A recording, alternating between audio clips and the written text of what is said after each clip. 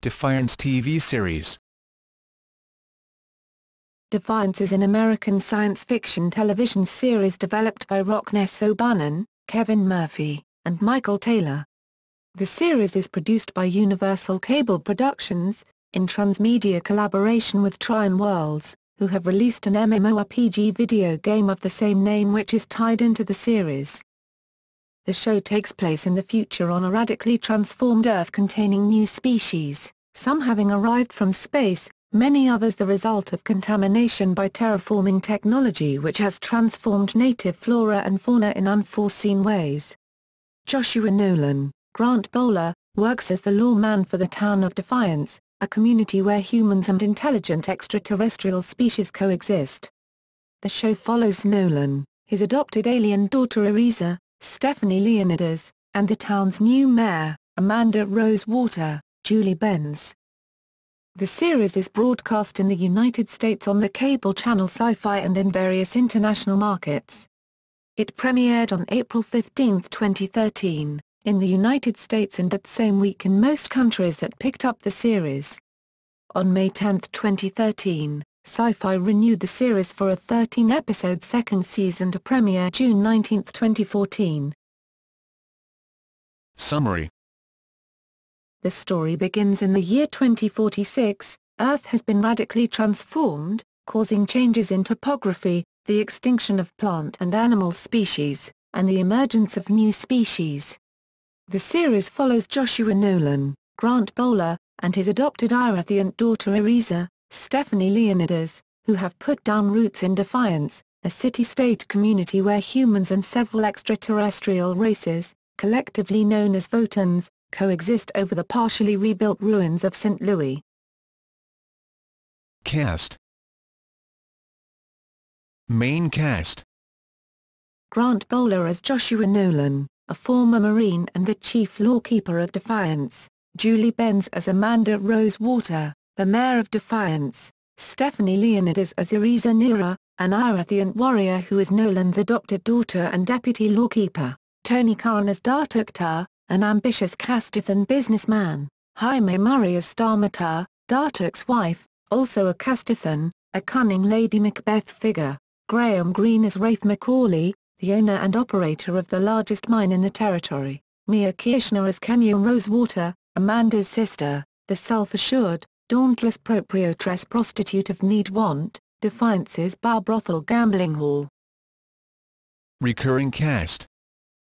Dusain Williams as Tommy LaSalle, deputy lawkeeper in Defiance, Trenna Keating as Doc Yewll, Defiance's sarcastic doctor and technical genius, an indigen with a sordid past, Justin Rain as Quentin Macaulay, Rafe's second son, Jesse Rath as Aloktar, Dartuk and Starmer's Castithan's son who has fallen in love with Rafe's daughter, Christy. He is the DJ of the Raider radio show, broadcast from the Gateway Arches observation area. Nicole Munoz as Christy Tar, née Macaulay, Rafe's daughter, a waitress, wife of Alok.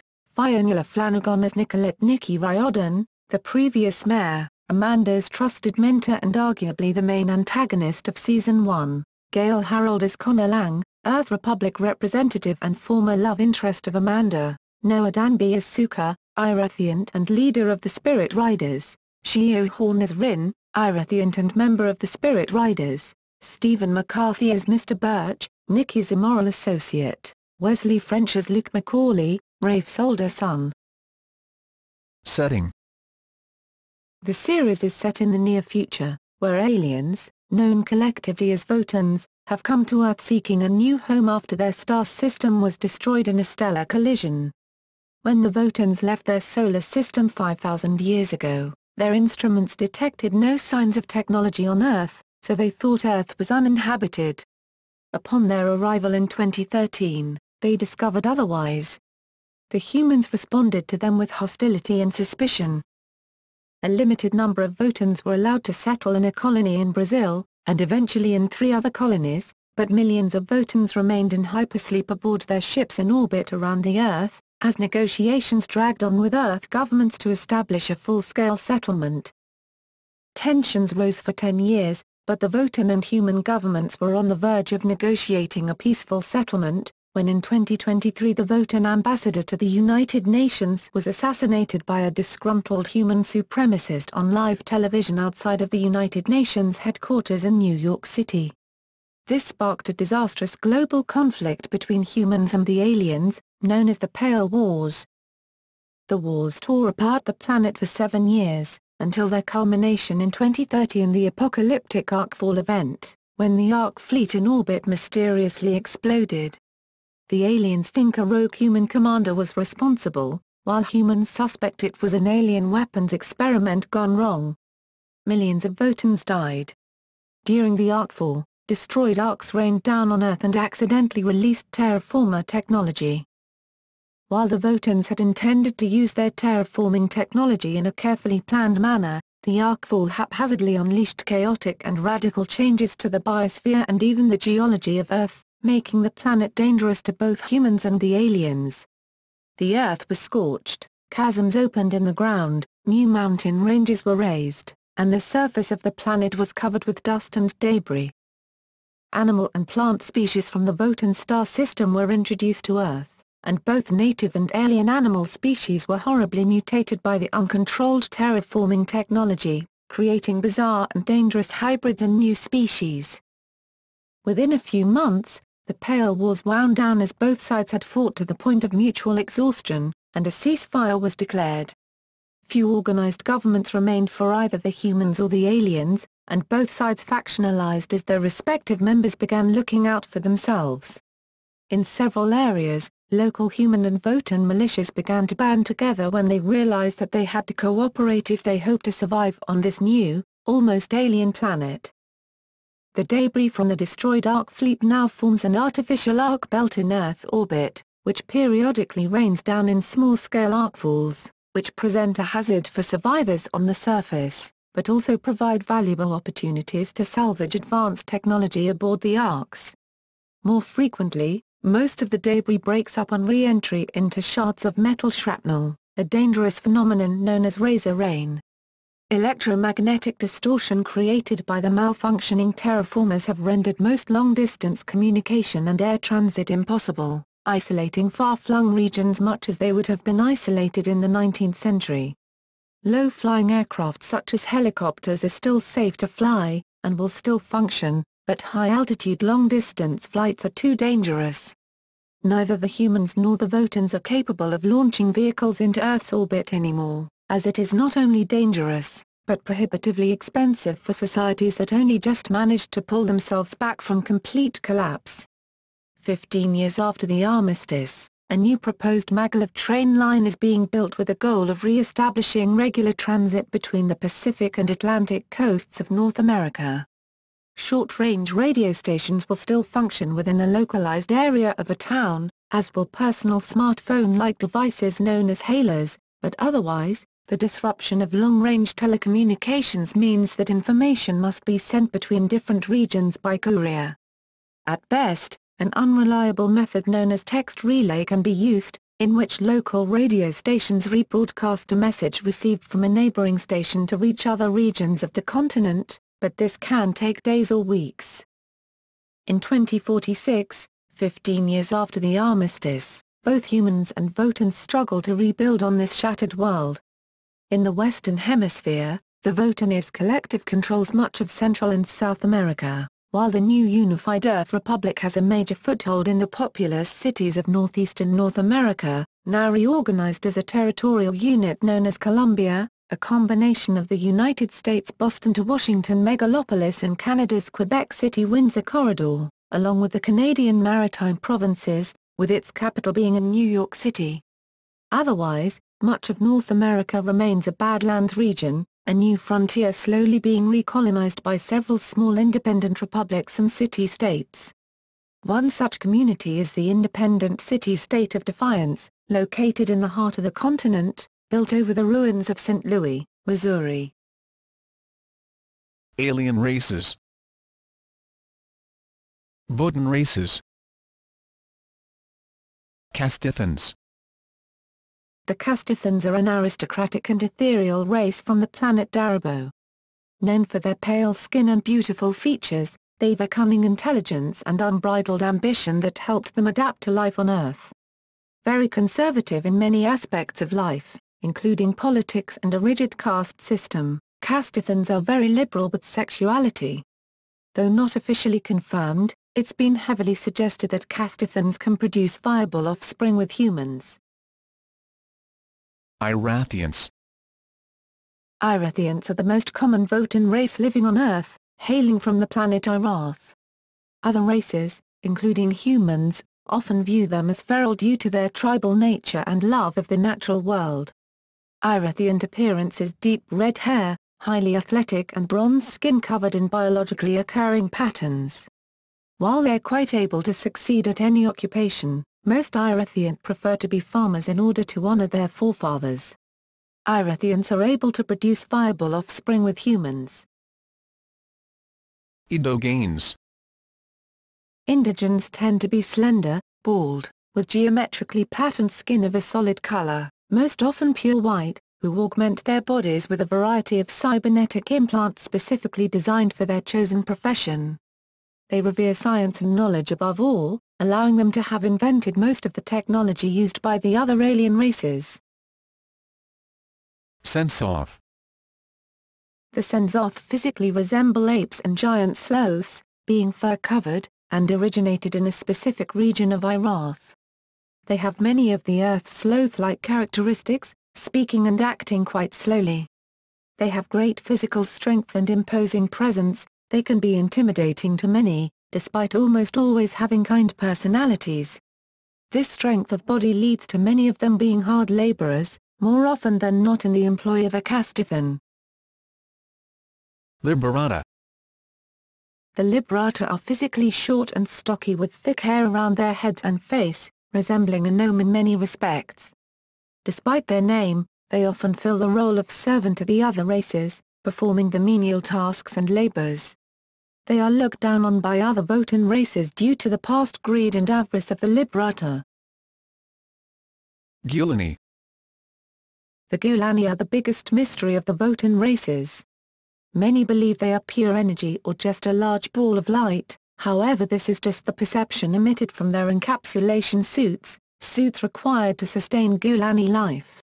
There are very few Gulani on terraformed Earth as most Gulani stayed on their home Gula, confident they'd survive the destruction of the Votan system. Most other races know very little about the Gulani as relationships between them are quite recent. Other non-human races. Volge. The Volge are feared by humans and Votans alike for their warmongering attitude. From an unknown planet in the galaxy the Volge conquered the planet Olmec. The Volge stand over 8 feet tall and always wear their armor, due to their inability to tolerate oxygen. During the Votan exodus, the other races all chose to leave the Volge behind. Their appearance during the Pale Wars was a surprise to all. They are seldom seen since the armistice, having retreated to underground caves. Hellbugs. The Hellbugs are a once harmless insect race from the Votan system that were mutated during the terraform. They are vicious predators who live in large collectives. They've a very similar hierarchy to ants or bees, headed by a matron who commands over warriors, archers, skitterlings, and monarchs. While very dangerous and always posing a threat to sentient life, they are not eradicated as they produce the most valuable energy source on Earth, Gulanite. Biomen. While technically not alien, the biomen are often considered such due to their inability to integrate effectively into communities, stigmatized by both humans and Votan. They originated from old Earth during the early Votan Wars, commissioned by a military project to combat potential alien threats. Biomen are tall and very well muscled, coming in a range of colors and skin tones, but always with a batch number branded across their chest. All biomen have an off switch somewhere in their bodies. If hit with enough force, they will be rendered unconscious. Several thousand volts of electricity will wake them up. Now effectively useless due to the armistice, they still suffer from the rage built into their persona and need to be given a focused outlet. Development and production.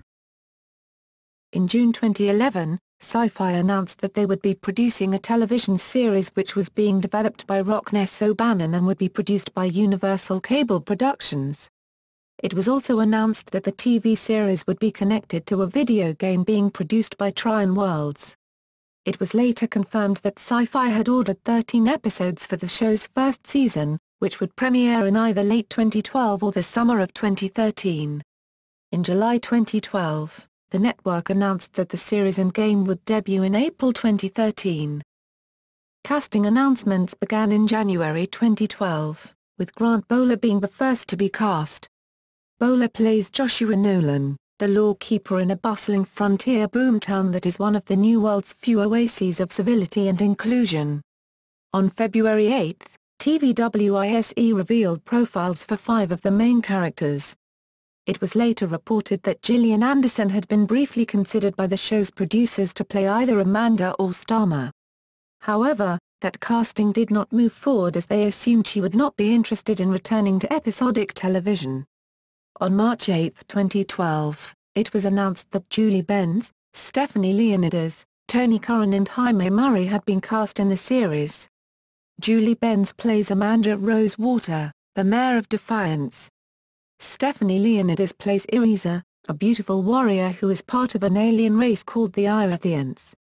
Tony Curran plays Dartuktar, the right hand to Amanda. And Jaime Murray plays Starmata, Dartuk's beautiful and proper wife. Production of the first season began in April 2012 in Toronto.